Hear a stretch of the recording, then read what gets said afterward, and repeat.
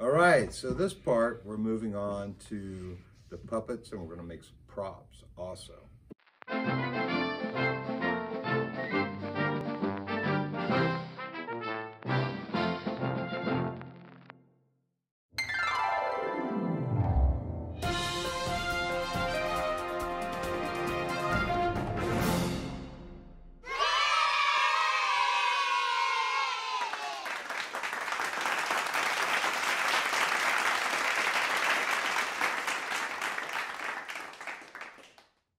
Hi everybody, nice little review of the stage. We've painted everything just about.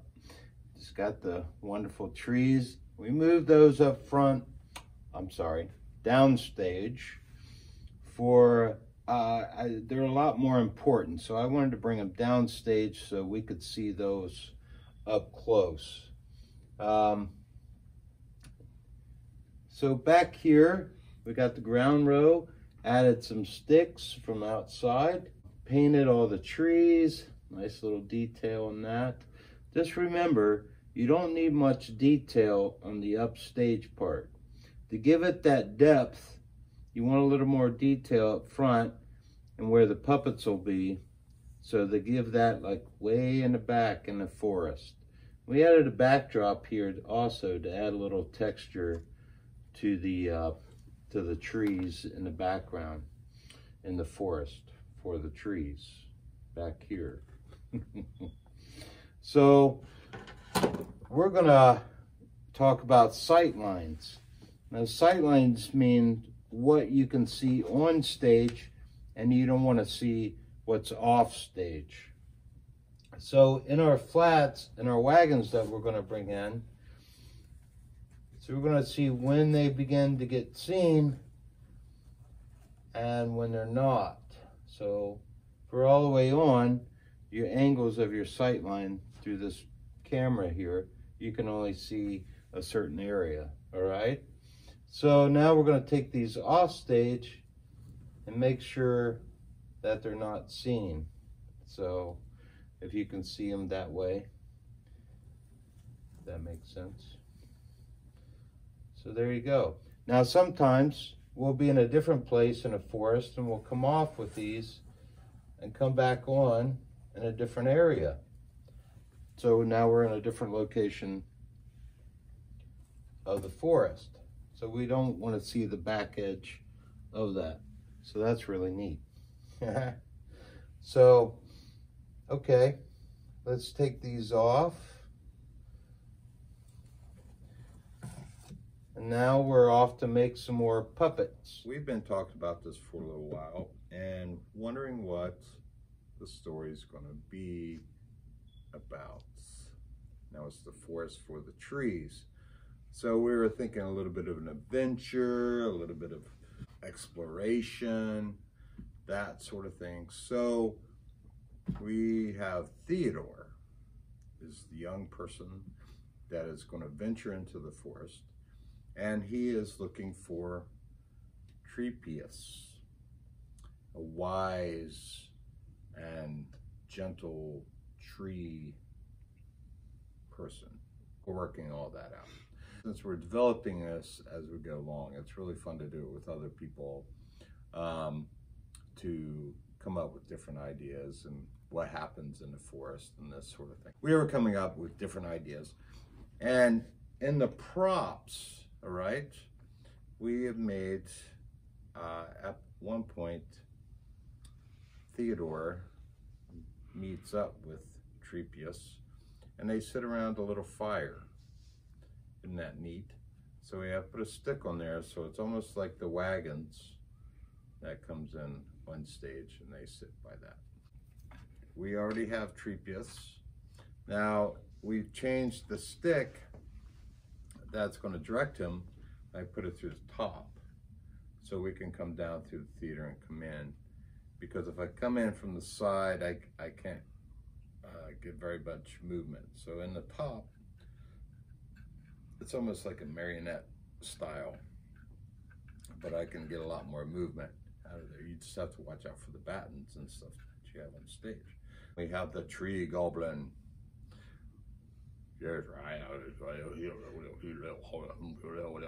So we've glued on some, we used sticks we got out in the yard and some leaves. Oh. Sorry, Thomas. Sorry, buddy. In the forest, there's some other things in there also. So we want to make some birds that maybe fly by, because this is Theodore's first time in a forest. Let's make a couple birds, draw a couple things, and cut it out. And I'm using the thin cardstock, and it's the scraps from all the other cutouts. So hang on to that stuff. I have large piles of it off the scene here. I'm using them with colored markers.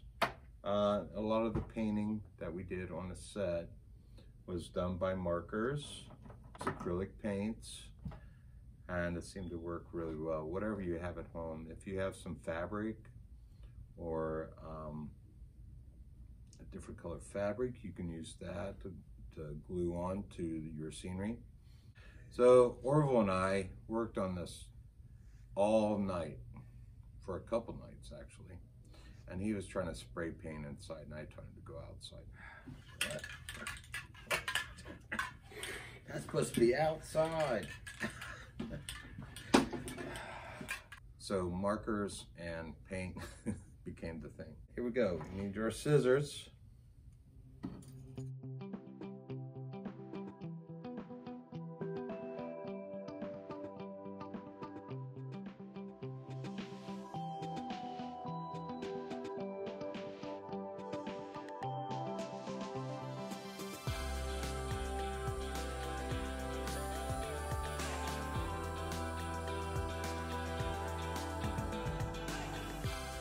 That's it.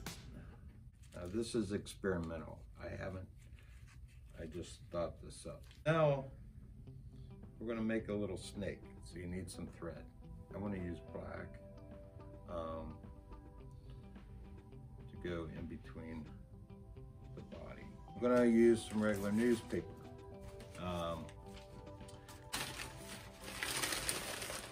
Let's make some little strips. What we're gonna do is try to make little body parts.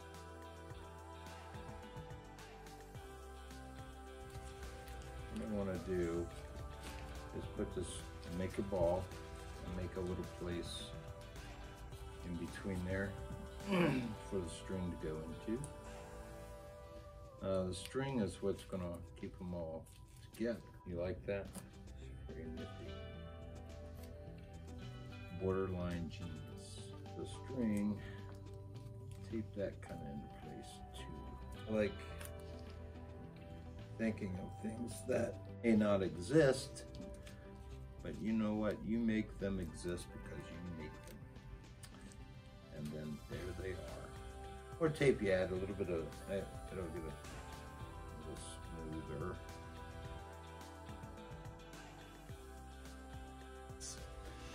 So, the newspaper might not have been the best idea, but you know, we're going to go with it. So, I just want him to come across the stage like.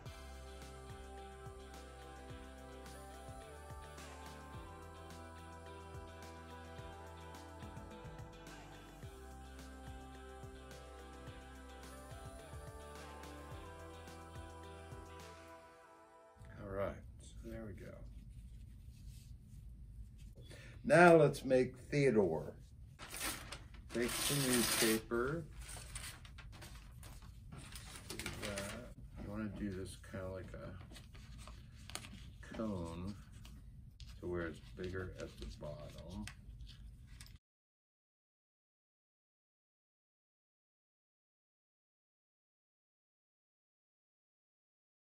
I just want to make it a little shorter too. Here we have a little cone, like it's almost like an ice cream cone.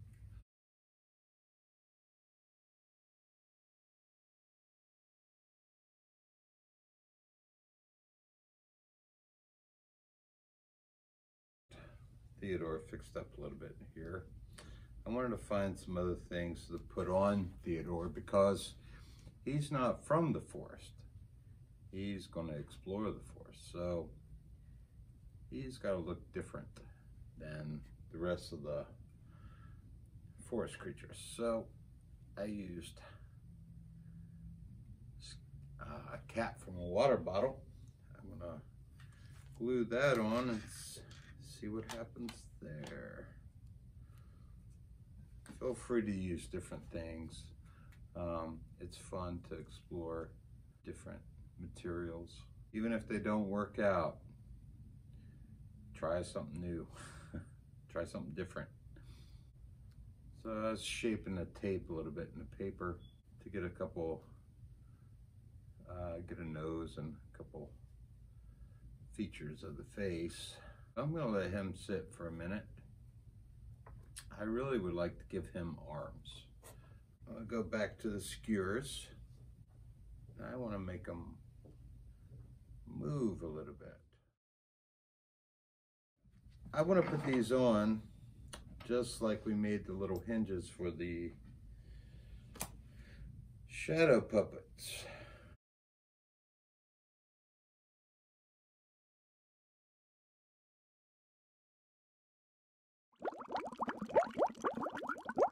Let's see if duct tape will work. The idea is I would like to make these move. I'll probably put masking tape over top of this because masking tape paints better. Let's cut out hands, right? The funny thing about puppets is they usually only have 3 fingers. I wish I could tell you why. They're not human, so they get 3 fingers. I'd use another skewer, and I want to glue this to the top of his head. Take 2 pieces of string around, tight around the wrists. So we're going to take the other ends of the string, add another skewer to the top, tie the other end here. You want them close to the same length. Cut your excess off.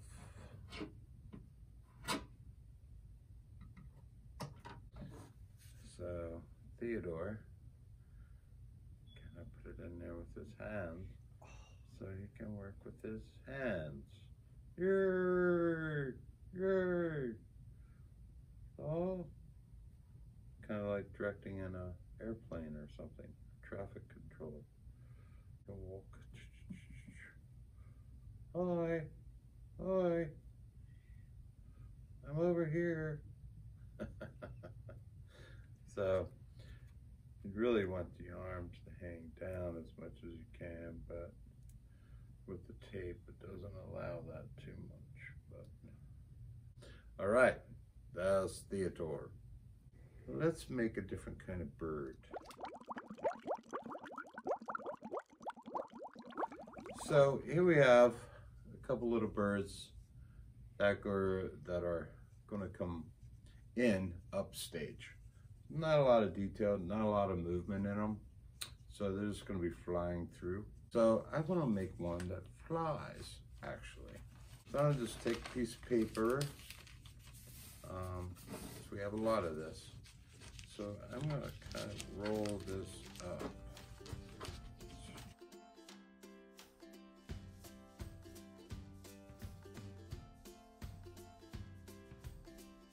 Okay, so we rolled this up and we put some tape on it, around it. So this is going to be our body. Here we go with the wings. Let's take a look at some leaves here. It doesn't flap very well. Now to go back to using those cardboard, the cardstock. I'm using a lot of the cardstock. And this is the fun part. I hope you all are doing this while this video is going and playing with different materials.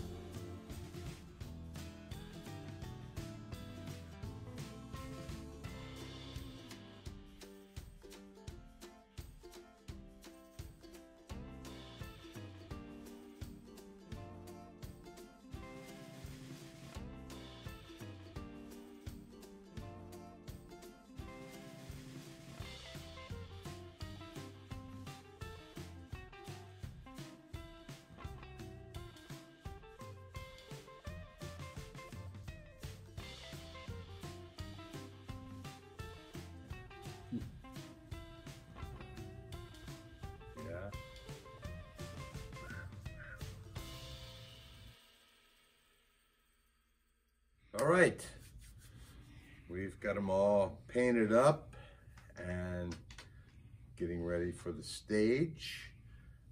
I want to show you the snake. Masking tape isn't working too good, but you know, that's all right. So remember, we painted the sticks black so it would kind of disappear in there. So the snake, isn't that cool? So you can work the head. This is the Brazilian rattleless snake. So here we have some birds. Remember the stick? And this will come in from stage left. Okay. Then we have the flying Louisiana catfish bird. I want to make those so they can fly a little bit. Isn't that neat? What does a catfish bird sound like? I don't know.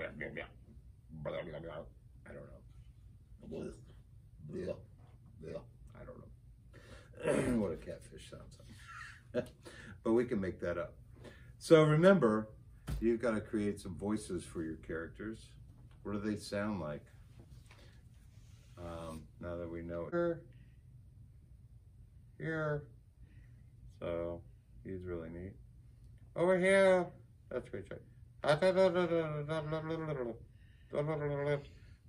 He speaks in a different language, so we just made that up too. And you've seen these guys. Trepius. Fantastic. And this one here, the tree goblin, the forest goblin. So we have him on a stick coming into the side. So you gotta look at his mouth to see how he sounds. So something like that. And we have our little fireplace, which they're gonna meet up and have a little bonfire. So there you go. Now, the next episode, we're going to put all this together in the theater and present Forest for the Trees.